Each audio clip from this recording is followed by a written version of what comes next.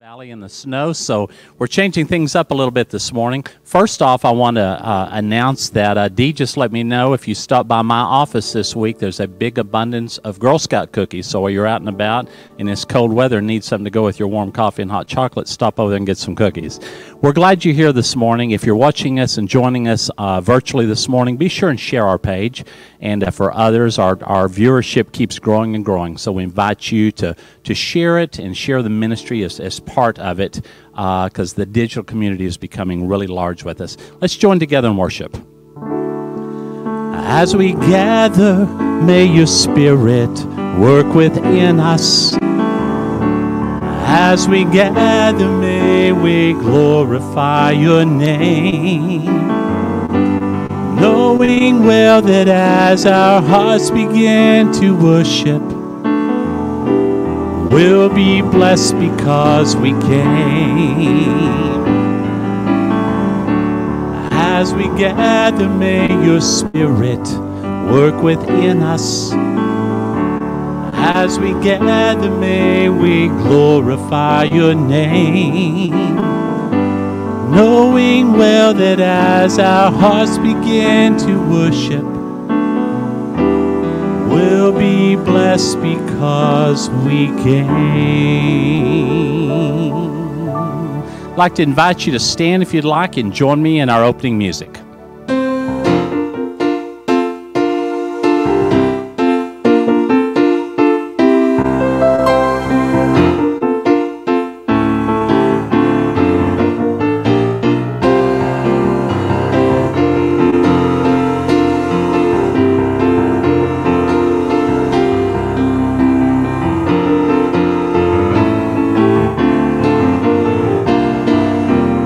Go. How excellent is thy name, O Lord, how excellent is thy name.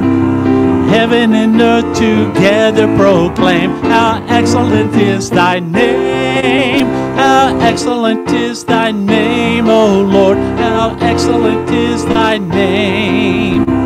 Heaven and earth together proclaim, how excellent is thy name. How excellent is thy name, O Lord, how excellent is thy name. Heaven and earth together proclaim, how excellent is thy name. How excellent is thy name, O Lord, how excellent is thy name. Heaven and earth together proclaim, how excellent is thy name.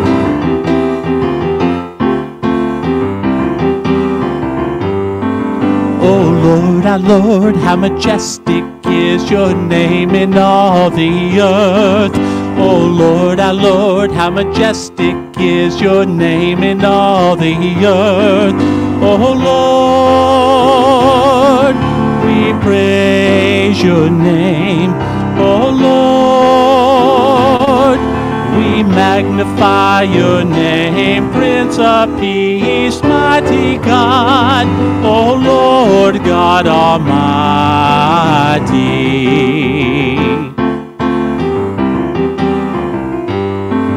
O Lord, our Lord, how majestic is your name in all the earth. O Lord, our Lord, how majestic is your name in all the earth. O Lord, we praise your name. O Lord, we magnify your name. Prince of Peace, mighty God, O Lord God Almighty.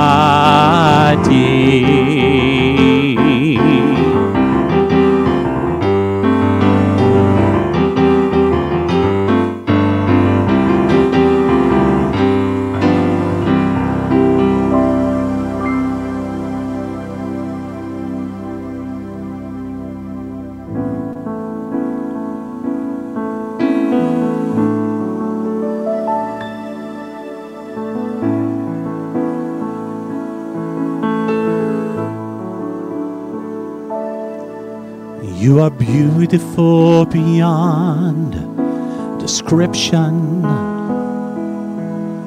too marvelous for words. too wonderful comprehension. I've never seen or heard. Who can grasp your infinite wisdom? Who can fathom the depths of your love? You are beautiful beyond description, majesty, Lord above. You are beautiful beyond description, too marvelous for words, too wonderful for comprehension, like nothing ever seen or heard. Who can grasp your infinite wisdom? Who can fathom the depth of your love? You are beautiful beyond description, majesty enthroned above. And I stand in awe of you. Oh, I stand in awe of you. Holy God, to whom all praise is due, I stand in awe of you. Let's sing that last part. And I stand in awe of you. Oh, I stand in awe of you. Holy God, to whom all praise is due, I stand in awe of you. Holy God, to whom all praise is due, I'll stand in awe of you. Please be seated.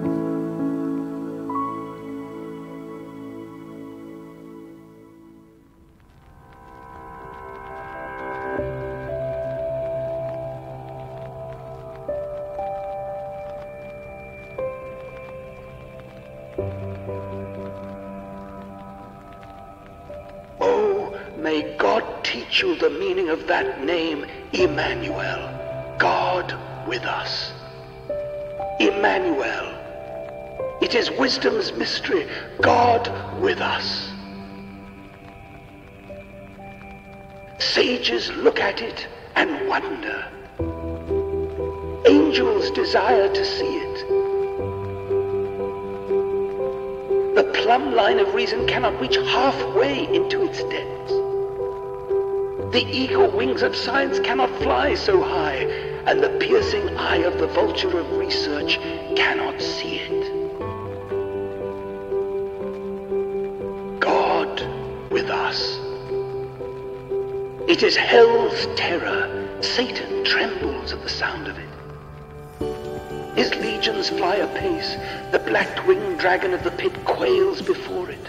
Let Satan come to you suddenly, and do you but whisper the word, God with us, and back he falls, confounded and confused. Satan trembles when he hears that name. God with us. It is the laborer's strength. How could he preach the gospel? How could he bend his knees in prayer? How could the missionary go into foreign lands? How could the martyr stand at the stake? How could the confessor acknowledge his master? How could men labor if that one word were taken away?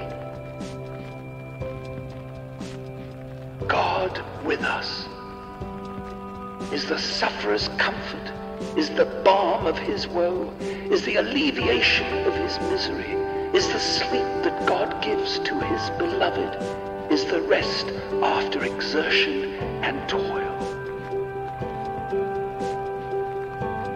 God with us is eternity's sonnet, is heaven's hallelujah, is the shout of the glorified, is the song of the redeemed, is the chorus of angels, and is the everlasting oratorio of the great orchestra of the sky. God with us. God with us.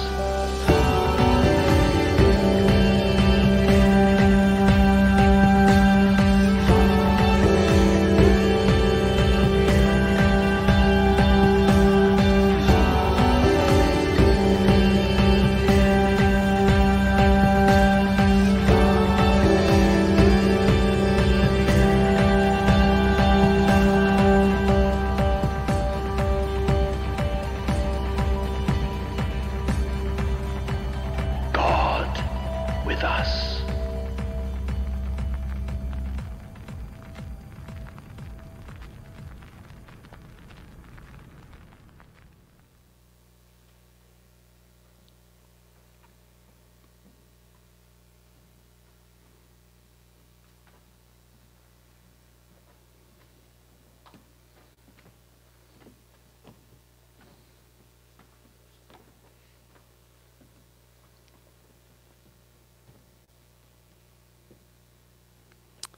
Psalm 61, verses 1 through 2 say, "Hear my cry, O God.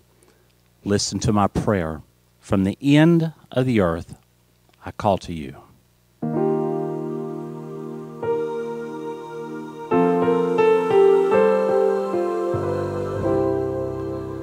I love the Lord.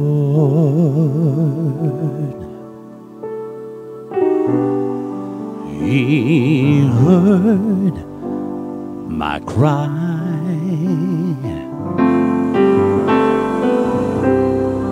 and pitied every groan. Long as I live,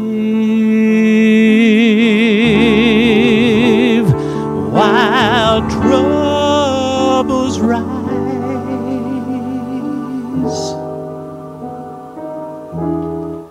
I'll hasten to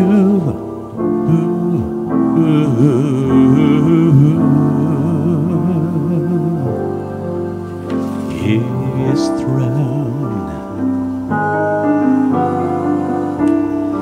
I love the Lord.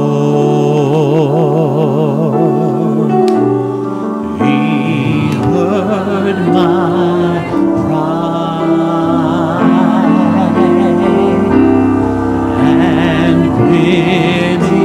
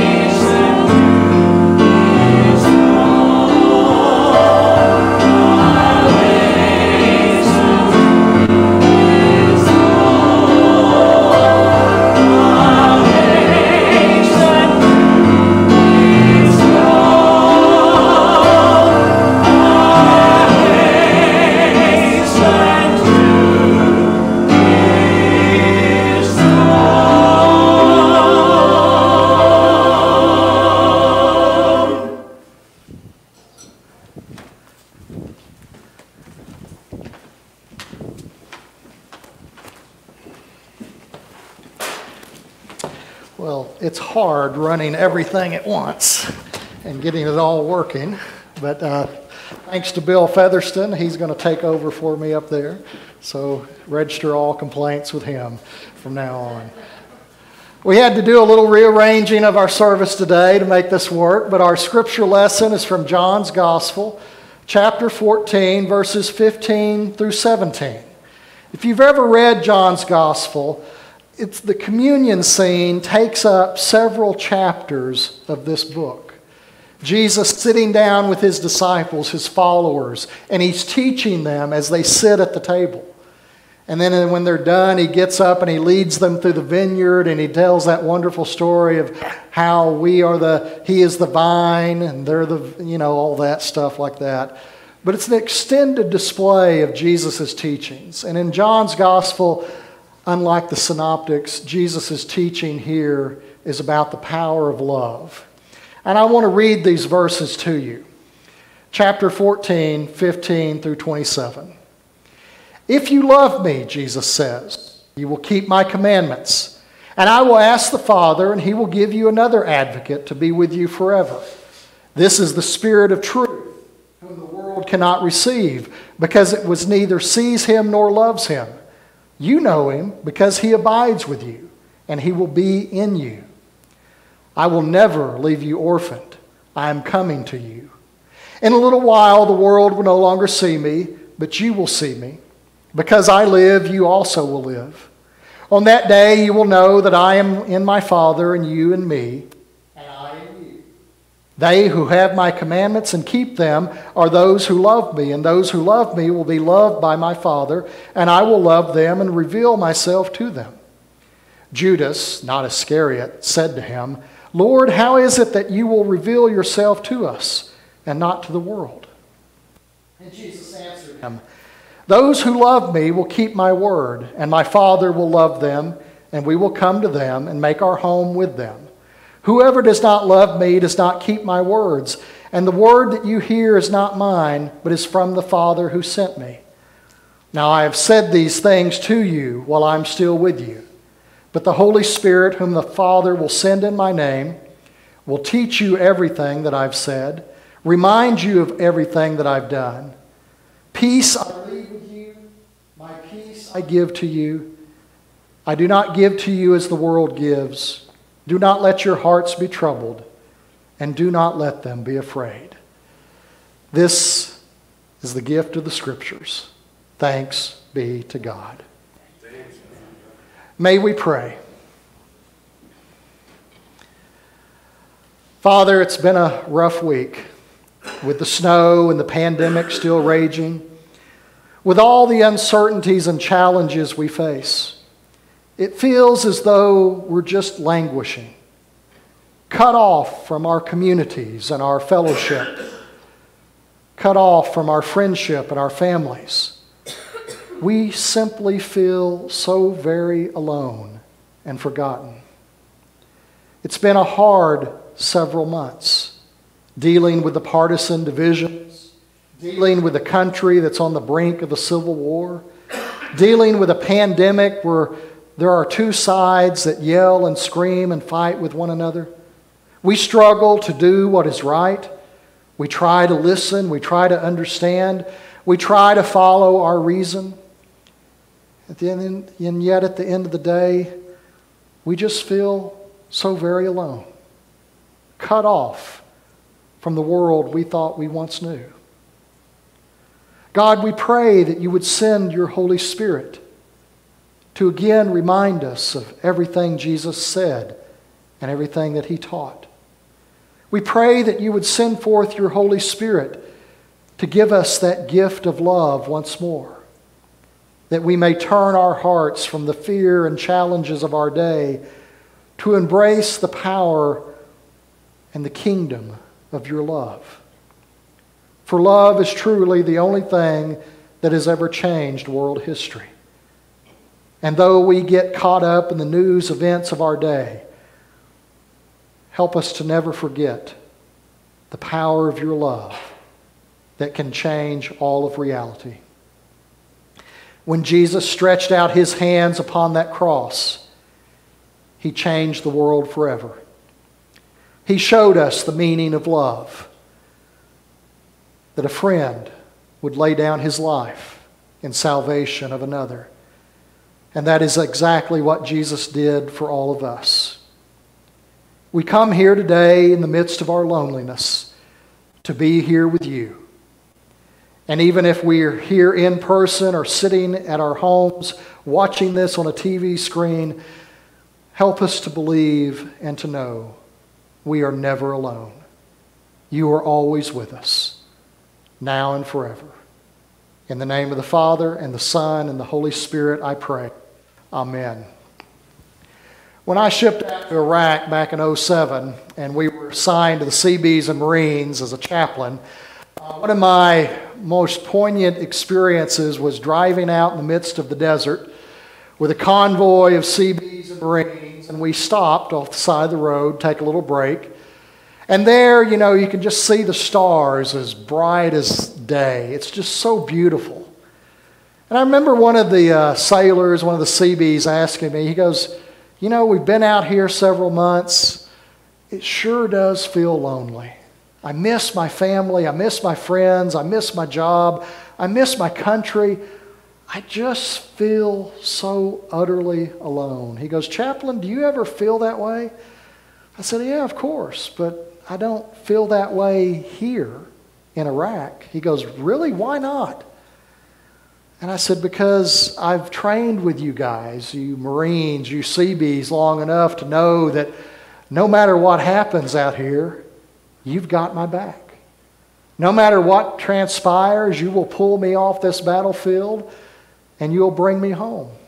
And I said, and that's a very comforting feeling to me, knowing that I'm surrounded by some of the finest men and women that our country's ever produced, and that we're out here and we have each other's backs. And I said, because of that, I don't feel alone. Yeah, I miss my family, I miss my friends, I miss all that, but I don't feel alone. Now, one of Jesus' most powerful teachings, it comes at the end of Matthew's gospel. He tells them, as he's about to ascend into the heavens, he tells them, don't be afraid. I'll be with you always, even to the ends of the earth. Now think back for a moment what his followers must have been experiencing. They had just witnessed his crucifixion and death.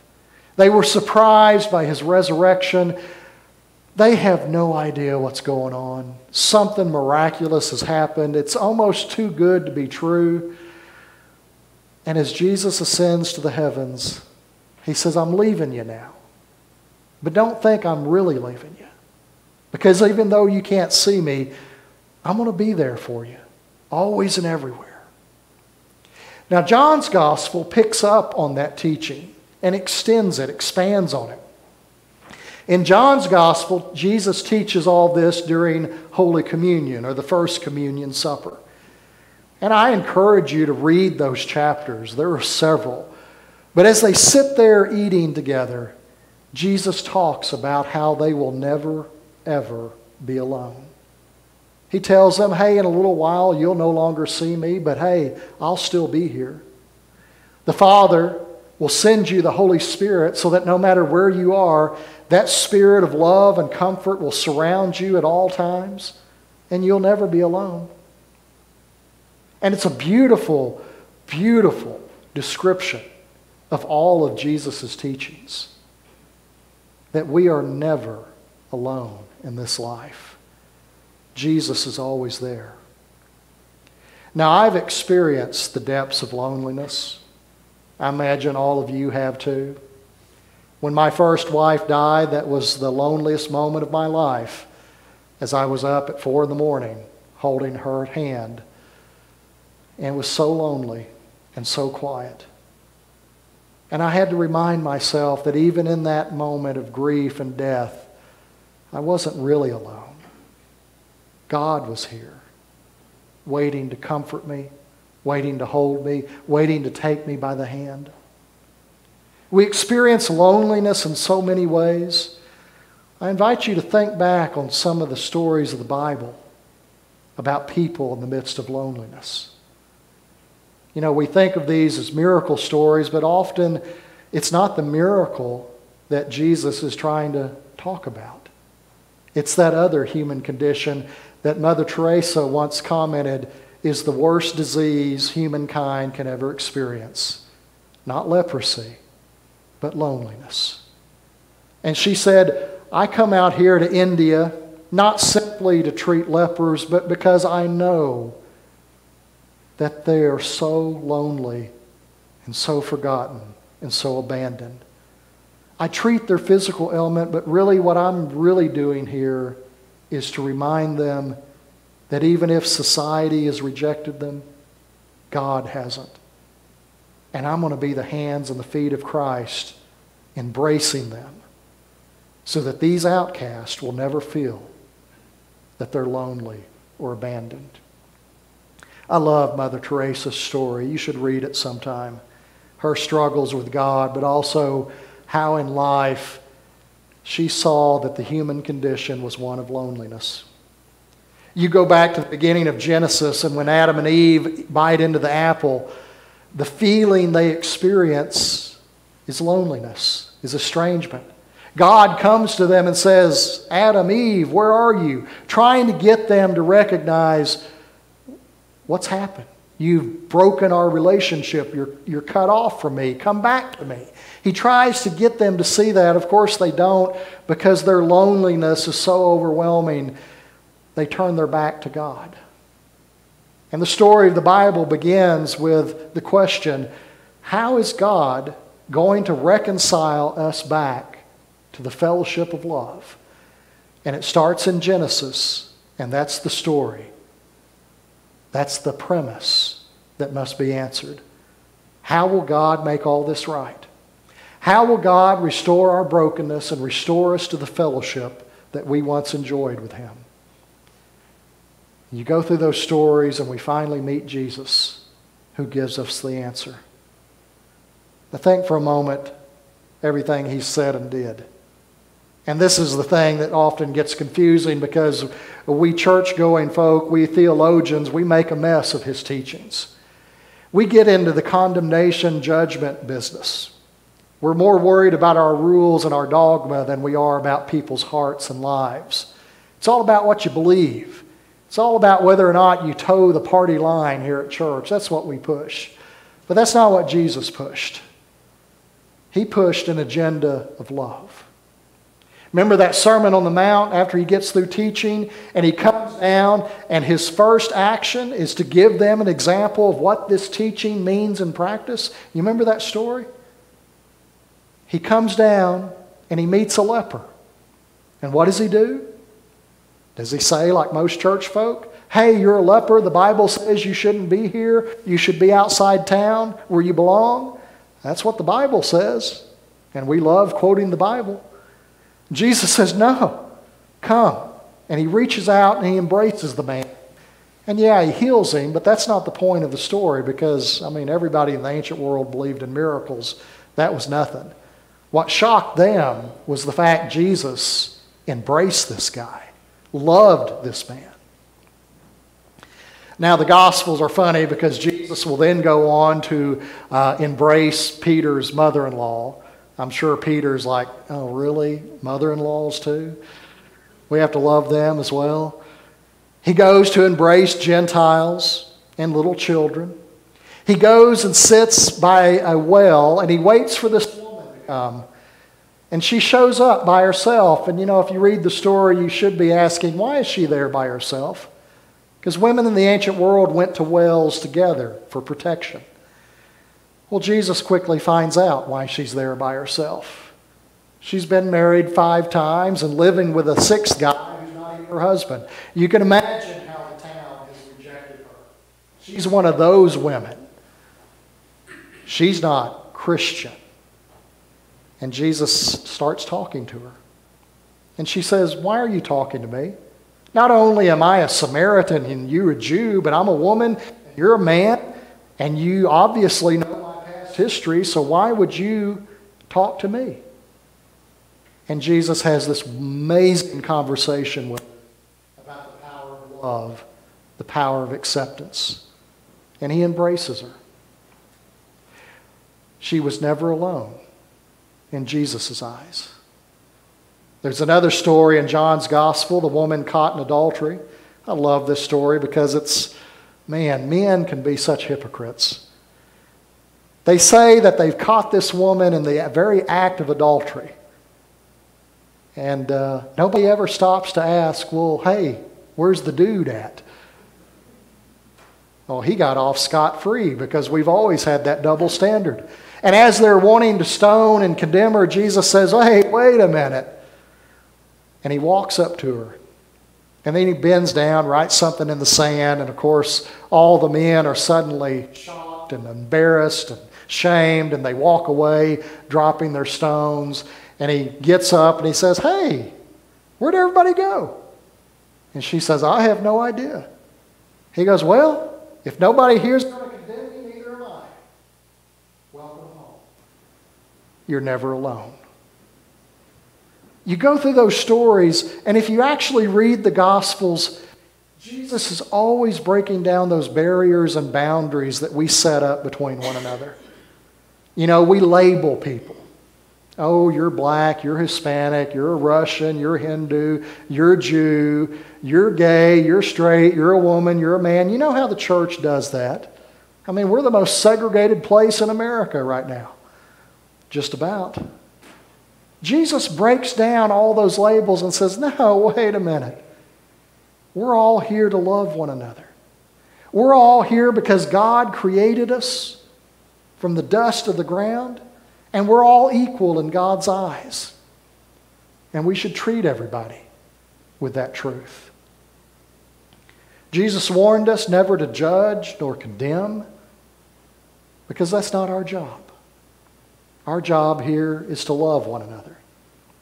And he tells us again in the Gospel of John, the greatest commandment is to simply love one another.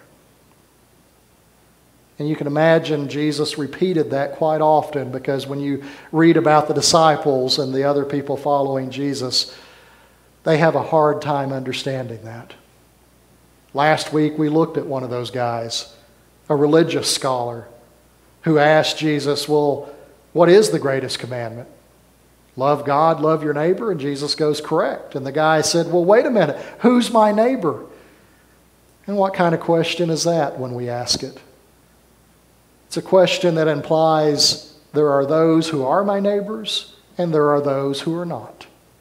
And don't we all have that list in our little heads of the people we're willing to love and the people we're not willing to love?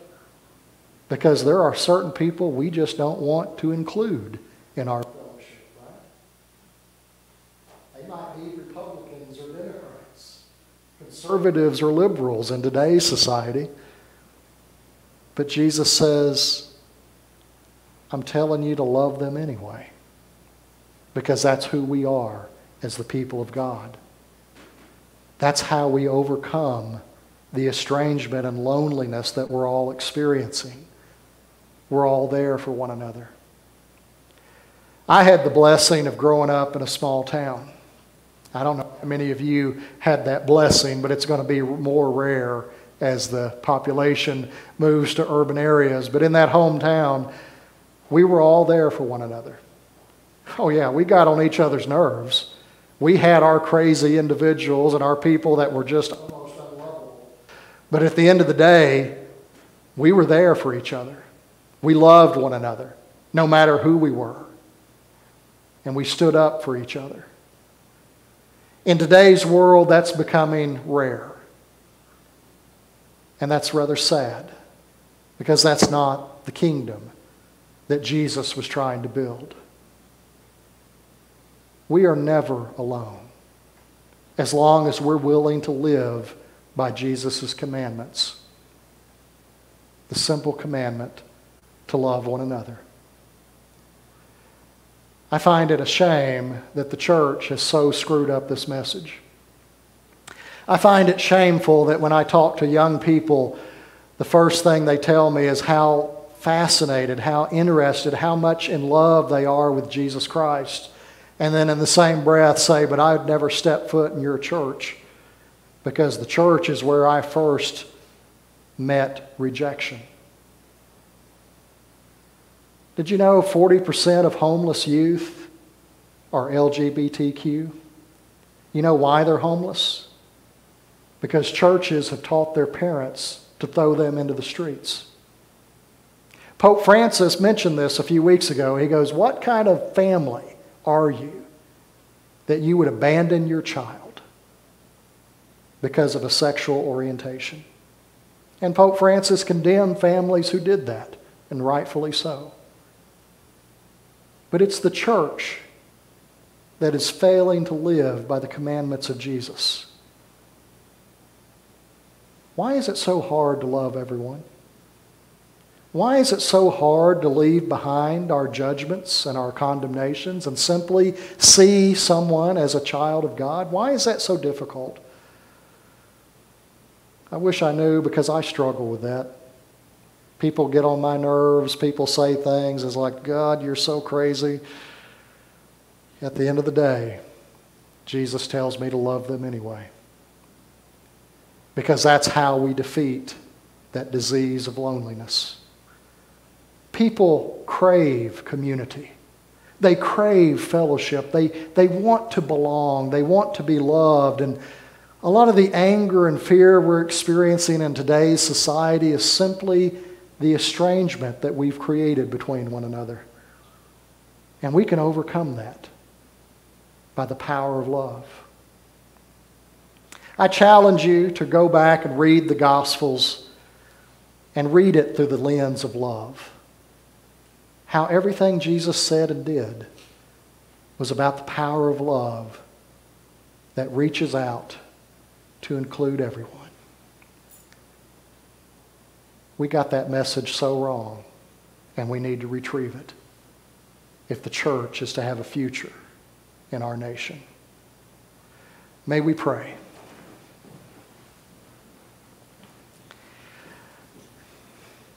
God, the past several months have been months of loneliness and languishing for so many of us. We are saddened and depressed. We feel cut off from one another. And we seek your healing. We seek your presence. We seek that promise that says that we are never alone, we are never abandoned, and that you will never leave us orphaned. We seek that power of love that reaches out in the midst of our despair to embrace us and to open our eyes to the fellowship of Christian communion.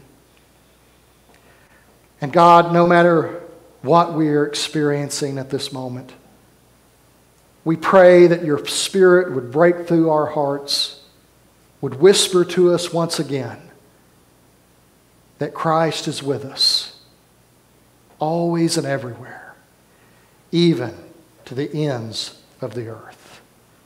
In your holy name we pray. Amen.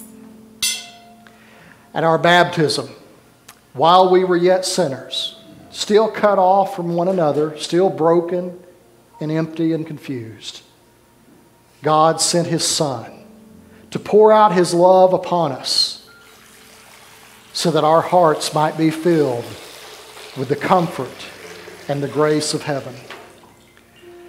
No matter who you are, no matter what you're feeling, or how estranged you may be from the world, or from your family, or from your friends, God is here for you, because that's God's promise down through the ages, that I'll be with you always and everywhere. I invite you to remember that sacred promise by dipping your hands in the baptismal font or some water that you might have nearby. Make that ancient sign of the cross to remember those promises, to simply remember how much God loves each of you. You're never alone. God is always here for you. Amen. In a few moments, we will celebrate Holy Communion. Let me remind you that these gifts of bread and wine do not belong to our church or to any church. They belong to God. And God gave His Son not for the world to be condemned, but so that it may be saved. God is waiting on each of you to come home. And like the prodigal son, the Father waits on the porch, waiting to embrace you, to hug you, to kiss you, and to whisper to you, I love you. I have always been here for you. On the night that Jesus gave Himself up for us, He invited to His table those simple fishermen, tax collectors, sinners, and prostitutes. And He said, sit and eat with me, for through you I will build my kingdom. He took a loaf of the bread and He gave thanks to His Father in heaven. And breaking the bread, He gave it to those disciples, His followers, with these words, take and eat. This is my body that I break for you. Do this in remembrance of me, so that you will know how to live as well. His followers thought about everything that He had taught them. And as the supper ended, Jesus would pour a cup of the wine. He would bless it, and He would give it to all of these with this promise. This is the cup of life that I pour out for you and for many, for the forgiveness of your sins. Do this also in remembrance of me. May we pray.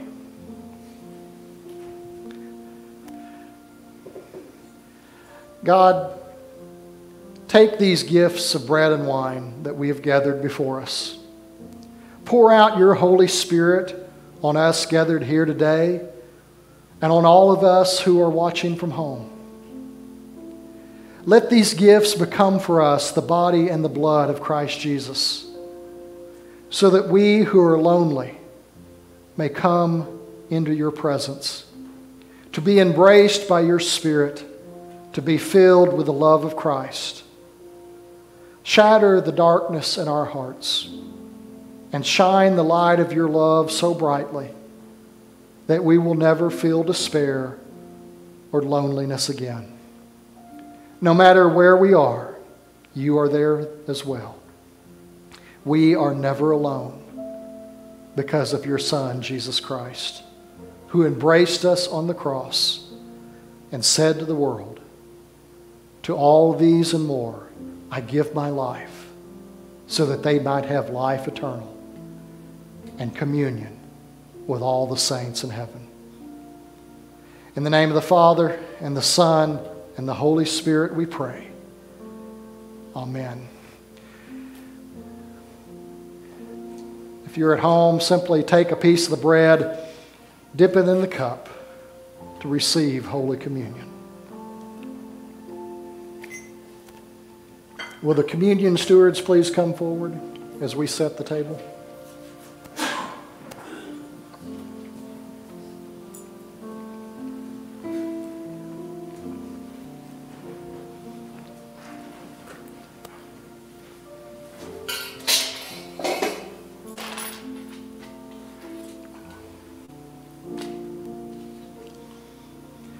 Again, like last Sunday, we'll come down the center aisle as we celebrate communion. Feel free to spend time at our chancel rail in prayer. Bring your tithes and offerings to our gold plates that will support our church's mission and ministry. And we also challenge you, if you have a pocket of change, lay that along the chancel rail. We give that change to local charities throughout our community. It may not sound like much, but we've given away tens of thousands of dollars by that simple extra mile of giving. But please come. Christ is here, waiting to embrace all of you with His love and grace. Amen. There is a name I love to hear. Go in peace, and may the good Lord bless and keep you. May the good Lord bless